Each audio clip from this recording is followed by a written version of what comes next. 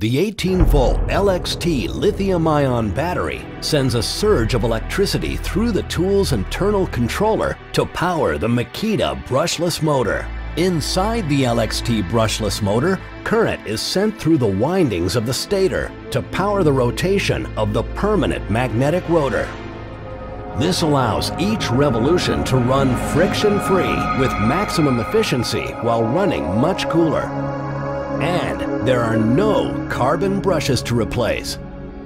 The brushed motor runs with 2 carbon brushes that will require replacement after extended use, and the brushed motor's magnets are on the outside of the motor while the windings are on the inside, just the opposite of the more efficient LXT brushless motor. The advantage? Longer motor life.